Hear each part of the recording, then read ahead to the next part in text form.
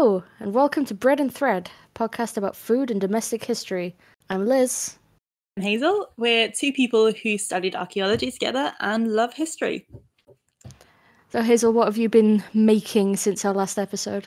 Oh yeah, that was the thing. I have been doing a bit more spinning, and I had a thing that I was gonna say. What was it? Was it the wine that you tweeted? It was not wine. Oh, I did finish my wine though. Well, I say finish. I didn't do anything. It finished fermenting, and then I siphoned it off into bottles from the demijohn, which was a surprisingly messy process because you have to. I would have thought technology would be more advanced by now, but you basically use a tube where you have to suck the air out for the wine to be like siphoned off. Oh, yeah. So it's like physics. It's kind of cool, but you do get wine all over you, which, depending on how much you like wine, may or may not be bad. But presumably you also get like a little bit of a taste of it. Yes. I was kind of worried at first because I thought it was going to be a bit vinegary, but it's actually all right. I think it needs a bit more aging, maybe. But we tried some out and it's decent. I mean, it's wine and it's certainly drinkable. That is the main requirement for a beverage.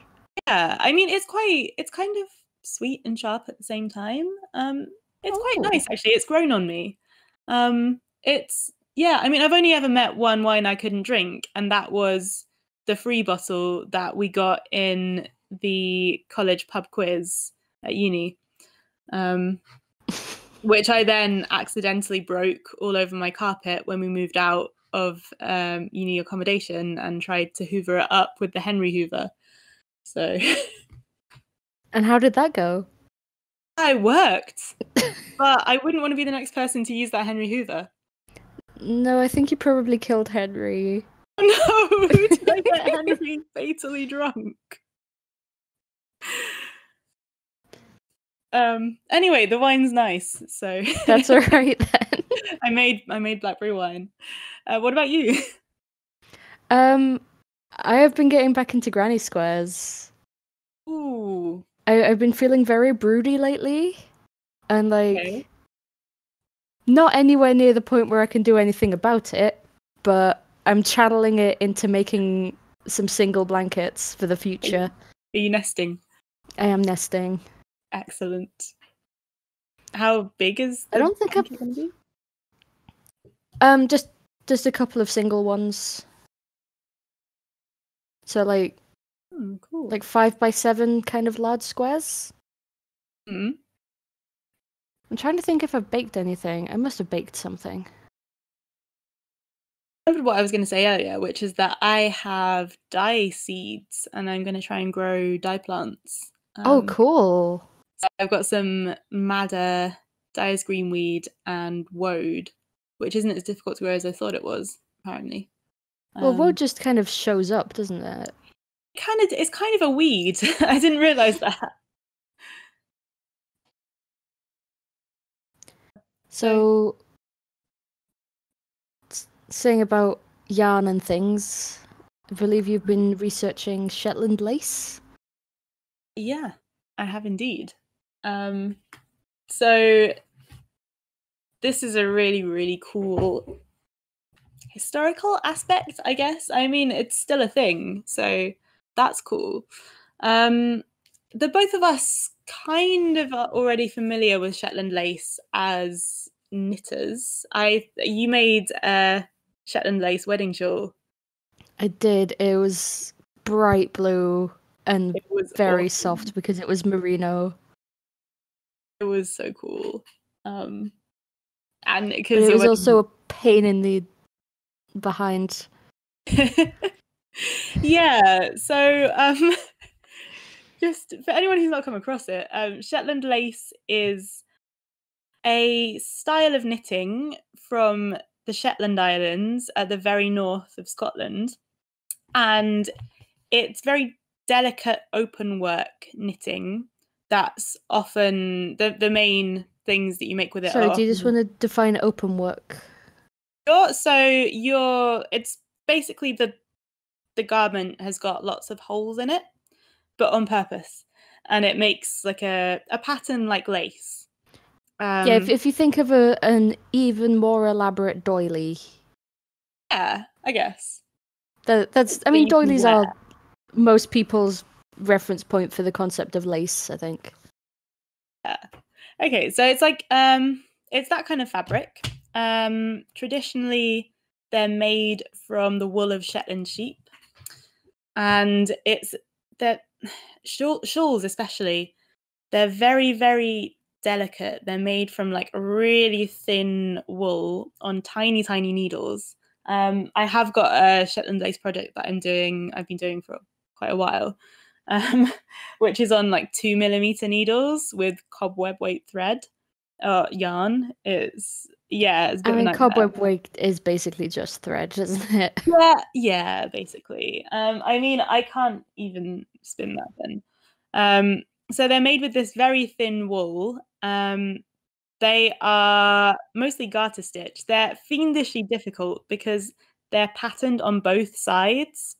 So normally where you were knitting lace, you would get one side where you just did like a plain stitch, but you have to do the lace stitch on both sides on tiny needles with tiny yarn.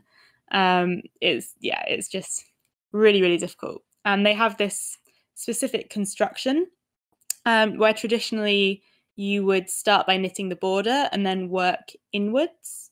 Although some modern patterns, I think, go the other way, where you do the middle first and then knit the border on. Yeah, my shawl was middle first. Cool.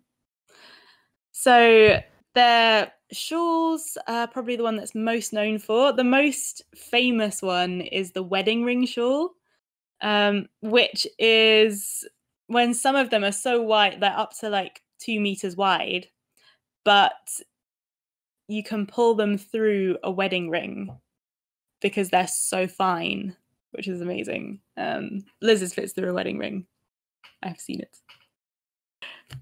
So they're made from the wool of the Shetland sheep, which is a native breed to the Shetland Islands, and it's one of the finest British sheep breeds. So the wool has like a really nice crimp, a really nice kind of curl to it that traps the heat, because when it's spun into a yarn, it has these air pockets which the heat gets into, and it has like a really nice soft halo around it, which makes it really good for fine work, like shawls. So when you say that the sheep themselves are fine, like by what criteria is that? Like what makes a sheep attractive? I mean, I like a good sheep. You know, personally, I would just be like, that is a fine sheep. Because like it may be controversial, but my favorite breed of sheep is the blackface. Because they're just really, really cute with their tiny, tiny faces that are so fuzzy. Oh, I mean, the South Downs have like really kind of chubby teddy bear faces, which is adorable. Like, those are some of my favorites. But Shetland they're very hardy, as you would probably expect. Shetland does not have the most famously nice climate. And the finest wool comes from like the throat and the underbelly of the sheep. So that would be combed out for the shawls traditionally. So apparently, I mean, we don't know, it's kind of shrouded in the mists of time, but shawled in the mist of time. But knitting supposedly came over to the islands from Scandinavia in the 1500s. I can't remember, were the islands owned by Scandinavia at that time, or was that Norway? Like, I think. Or... Okay, sweet. Or that might be Orkney. I'm sure the Shetlands have some connection to Norway. They do. I'm sure there's some like there's definitely some like Viking old Scandinavian names in the Shetland Islands. But I mean, the north of Scotland did have a lot of Viking influence generally, so it would make there sense. were Vikings just all over the shop. Yeah. Yeah. So it's thought that that's how knitting came to the islands. And then by the 18th century, there are records of Shetland Islanders being involved in the hosiery industry, the most exciting of industries, making stockings, both coarse and fine stockings, to be sold all over the British Isles. And by, I think, the late 19th century, it's estimated about 20% or even 2/3 of the islanders were involved in the stocking trade. But that's a lot, because that's more than just like a gender split. That's just a lot of like the majority of families. yeah, that's a lot. I mean, by that time, I guess the knitting machine had been invented. So, or like the kind of hand operated knitting machine. So, yeah, I guess you would have a lot of people involved. Shetland lace as a thing didn't really become famous until it became associated with Queen Victoria. So in 1837, Arthur Anderson, who randomly is the founder of P&O Ferries, presented a few examples of Shetland lacework to Queen Victoria. He gave her some stockings, and she immediately ordered 12 more pairs of stockings.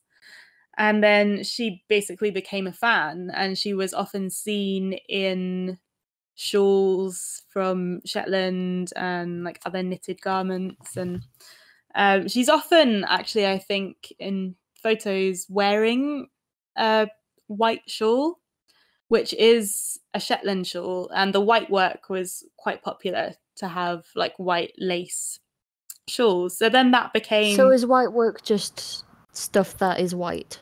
Yeah, literally just white goods. So then that became really fashionable because everybody likes to copy the Queen. Although Queen Elizabeth II's fashion for headscarves hasn't really caught on, but in quite the same I'm sorry, way. when is the last time you've seen an old lady not wearing a headscarf? Yeah, but is that, I mean, you can't know that they're all doing it because of the Queen. That's true, it could just be the Queen's doing it because she's an old lady. Ooh, which came first? It's the big question. Asking the big questions on Bread and Thread podcast. Although I have seen like quite a few older ladies in Liverpool in the supermarket and their curlers, so maybe that's just Liverpool. Just another thing. Yeah, maybe so.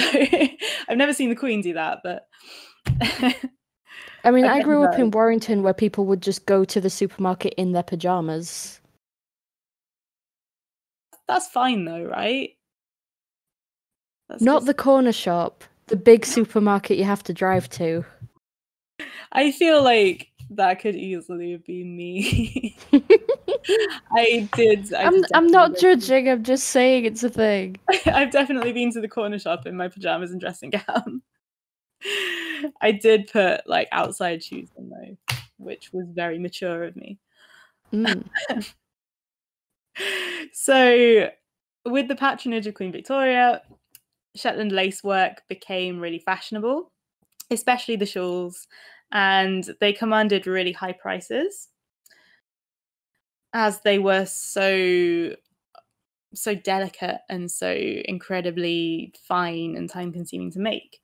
But as you might back when artists were paid what their work was worth. Yeah, about that. Oh. Of course. Exploitation. Yeah. So thanks to our good friend capitalism, as you might expect, the actual knitters in Shetland didn't make that much money from their work. it was definitely a vital source of household income and a way to earn extra money to support their families. But they rarely had the chance to sell directly themselves, obviously being in the Shetland Islands, which is quite difficult to get to. Often kind of brokers or middlemen would come round and buy the shawls, or they would take them into like a local shop that could be traded for goods, or they could be paid by the shop, which would then sell them on. So unfortunately, the makers of these incredible delicate items probably didn't get paid what they were worth, and certainly not a proportionate percentage of the price that they would be sold for, like in London. Yeah, that tracks. But a pretty significant proportion of the Shetland Islands was involved in making them, I think. I've seen a lot of really cool photos. I'll try and post some to the Twitter or get some links of women outside their cottages with these big frames for dressing shawls. So like when they were finished, because with lace work, you can't really see the pattern until you have blocked it, which is when you get it wet and then you pin it all out so that it dries in a stretched position so that you can see all of the little holes properly. So because these shawls were so massive, they would basically block them on these big frames and leave them to dry outside. So I'll try and track down the picture of that because it's really cool. And the patterns of these shawls and the tops of the stockings and things have these really lovely names that kind of reflect the Shetland landscape, like Printed the Wave, Old Shale, Cat's Paw, Fern, or Candlelight. Those are lovely. It's very cool. And often, most of the time, people wouldn't even be using a pattern. Like, these would just be passed down by generations in like the female side, just having these incredible patterns in their head, which they would then just knit up in whatever configuration they liked into these shawls. So the earliest piece that's in the Shetland Museum, which I desperately want to go to one day, is a christening shawl from 1837. Maybe when we get enough patrons, we can take a trip. Oh yeah, research trip! Woo! There's also like I think it's called the Unst Cultural Heritage Museum or something. In Unst, be really cool to go to. So throughout the 19th century, these shawls were really, really popular. But at a certain point in the 20th century, wearing shawls kind of went out of fashion, which, if you ask me, is a shame because it's basically a blanket that you can wear. I mean, who wouldn't? Yeah, I have been seen wearing shawls to work before now, and that's not going to change. You are a fashion icon, and I salute you. Yeah, I've also worn shawls on occasion, and I like, as a knitter, making shawls is fun, and you want to wear them, but also, yeah, they're kind of great. So bring shawls back. That is our podcast's real mission. That is the agenda, to bring back shawls and cloaks. I do have a cloak. I made a cloak. You made a cloak. It's very good. It's got armholes, so I can just like be all cozy, and then if I want to grab something, I just poke out like a snail. Oh, like a really warm tortoise. It's a good time. That's great. Yeah, so wearing shawls went out of fashion in the 20th century, and so the demand for those kind of hand knitted goods dropped. But I did find this out, and I had never heard this before. In the 1920s, these blouses of Shetland lace work became popular as knitters on the island tried to update their stock essentially to reflect modern trends. And so there are these amazing, I'll link to this as well, the Victoria and Albert Museum have these amazing Shetland lace blouses, which were considered really daring at the time because obviously it's full of holes. Well, So yeah. yeah, you have You to might wear like see your underwear or something underneath it. And they're beautiful. I mean, I would 100% wear one today.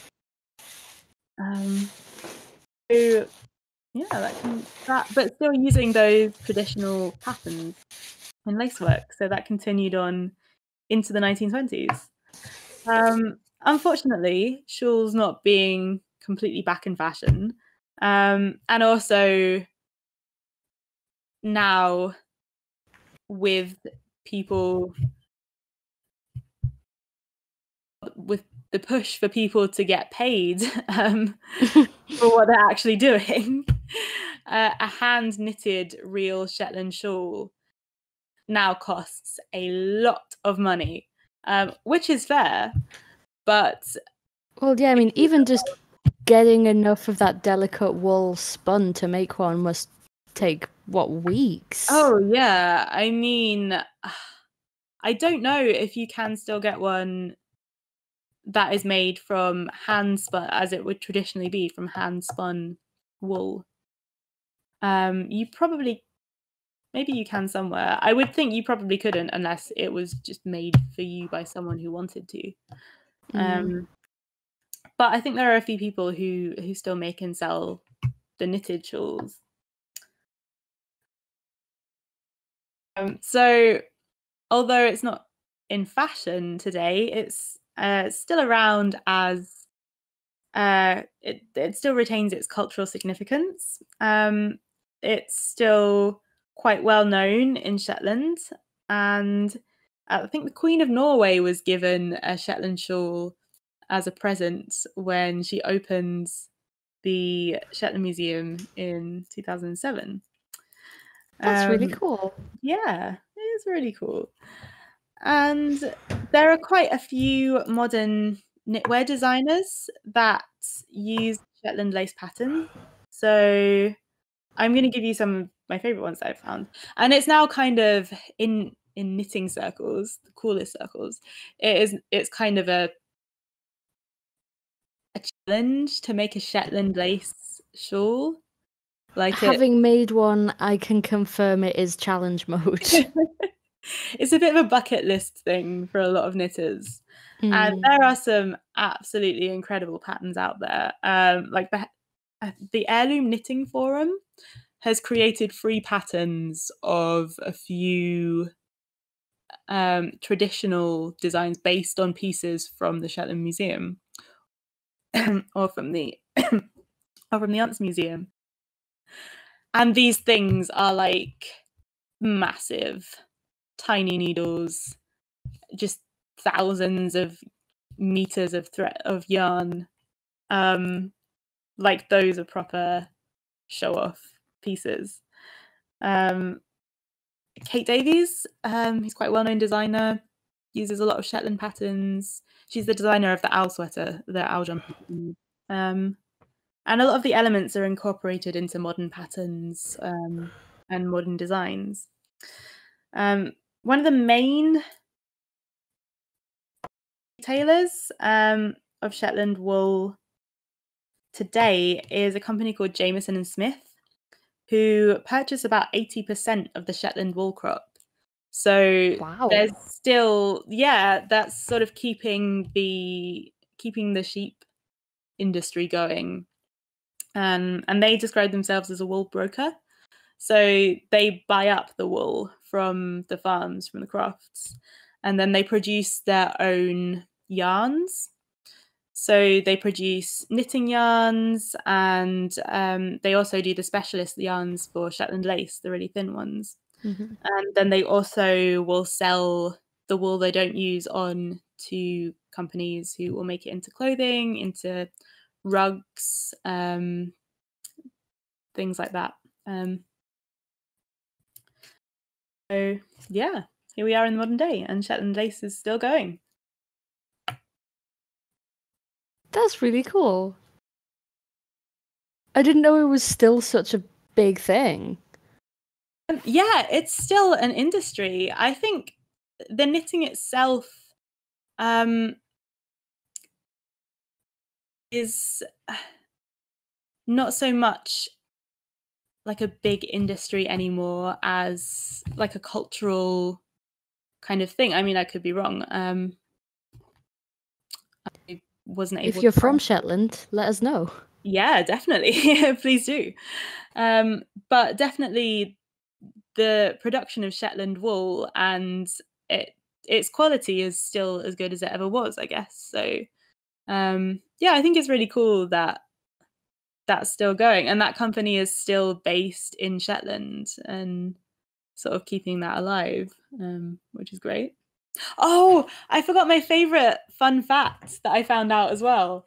Okay, this is not a connection that I would ever have thought to make, but in 1897, Queen Victoria presented a Shetland lace shawl as a gift to Harriet Tubman. Oh, wow. Yeah. That's so cool. That's probably my favorite fact of this week.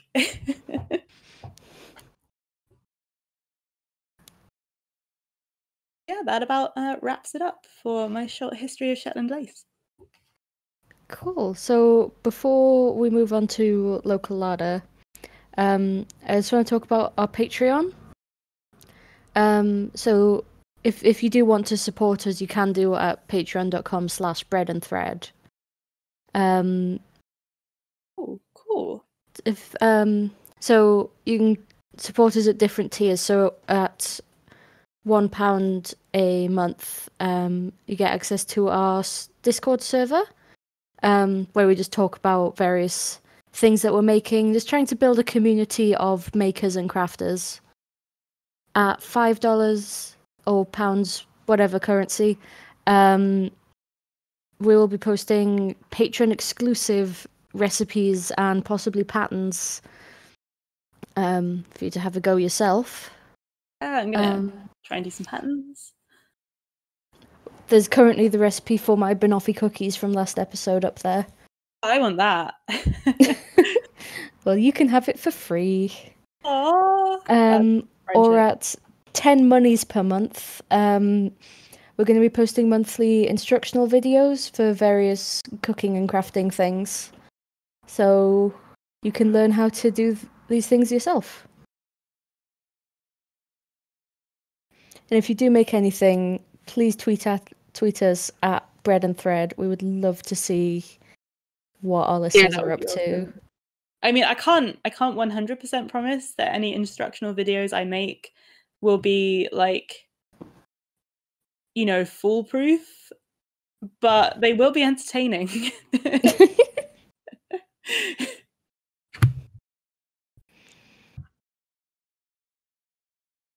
So, for our local food portion, I've been looking at stargazy pie. Man, this is exciting. Okay, I know what this is, but I've never like seen or eaten one, and I don't know anything about it. So a stargazy pie is supposedly is from the town of, well, it's spelt Mousehole, but I believe it's pronounced Mosul. I think it's like that, Mosul or Mousel, because I remember reading a book, a children's book about a cat who lived in Mousel. Does seem like a good place for a cat to live, and you'll find out why in a minute.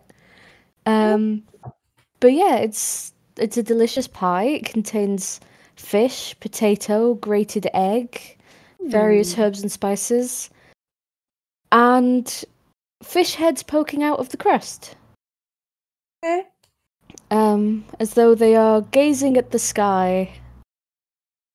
That's random. So, do you want the historical stuff or do you want the legend first? Oh, definitely the legends. Like, this is what I want to believe, So, the story goes that there was a fisherman in Mousel named Tom Bawcock. That's Bawcock. Sorry, what? Tom Bawcock. I don't know why you're laughing. This is a clean podcast. So the legend goes that the village was facing starvation because there just hadn't been enough successful fishing trips lately.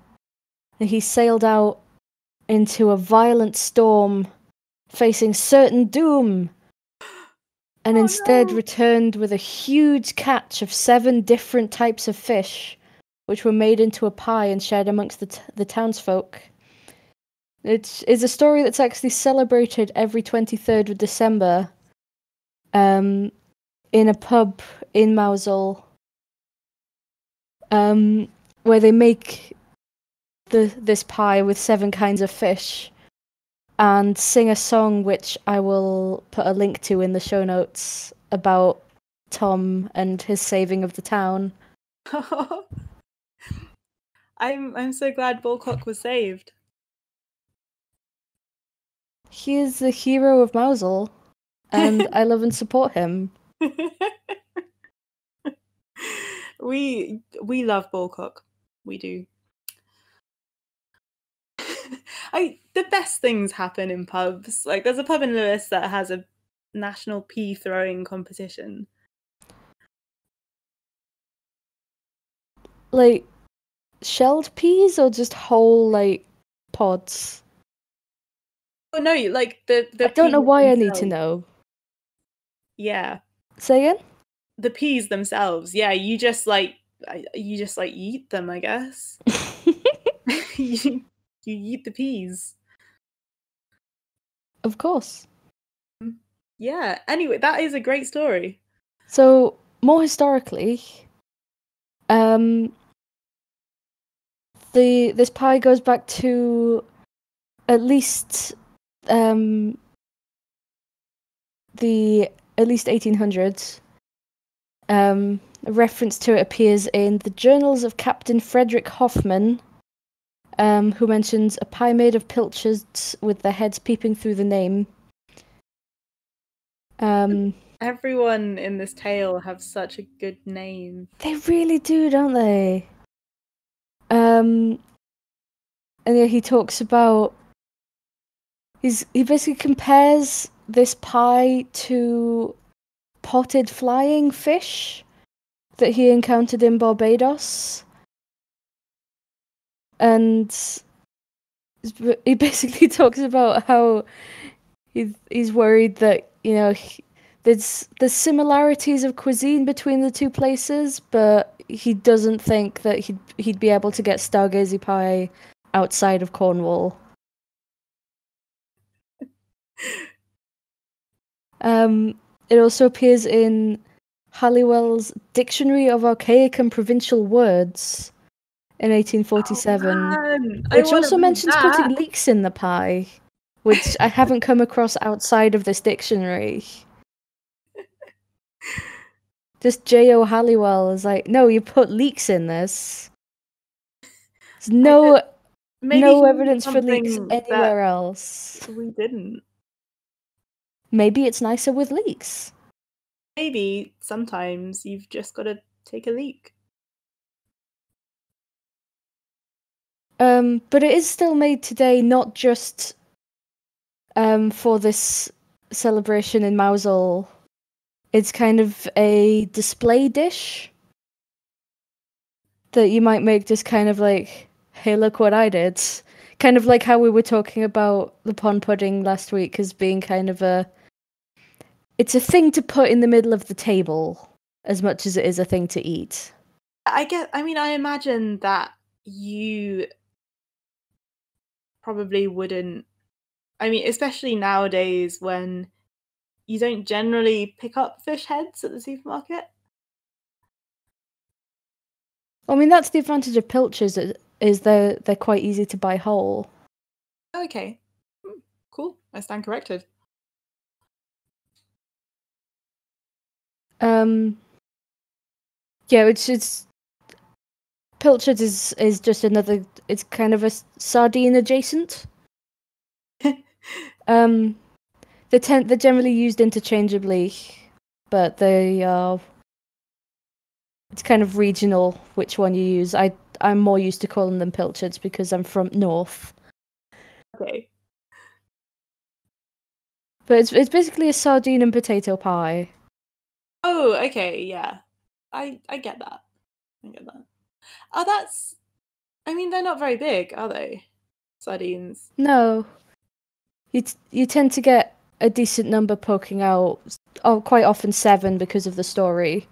Okay, that makes more sense. Because I was imagining, like, big fish heads, and then I thought, what if they're sardines, which are tiny? Is it going to be just, like, a few, or is it going to be, like, a forest of fish? Yeah, a lot of the pictures I've seen, there's kind of a ring of them around the outside of the pie. Kind of 7 or 8. That's a decent number. Yeah, I mean it's quite convenient. In Dorothy Hartley's Food in England from 1953, she actually suggests cutting the pie between the fish in order to portion it. That is a good idea. It's like when you get birthday cake and there's like a chocolate button or something on each slice, and then you cut it up between them. Except instead of a chocolate button, it's it's a fish head with the eyes in.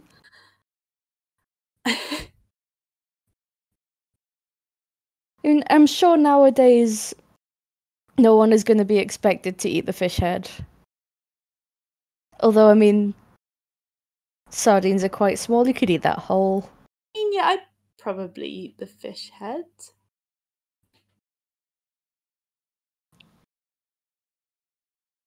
So yeah, there's not a lot of information about Stargazy pie. This is most of what I was able to find. But I want to know what the 7 kinds of fish in this traditional 23rd of December version are. Oh yeah. Does anyone say? Presumably one of them is pilchards. But I didn't see any like lists of the fish. Presumably it's a closely guarded secret of the pub where they do it. I mean, I could probably only name 7 kinds of fish, so I guess it's those.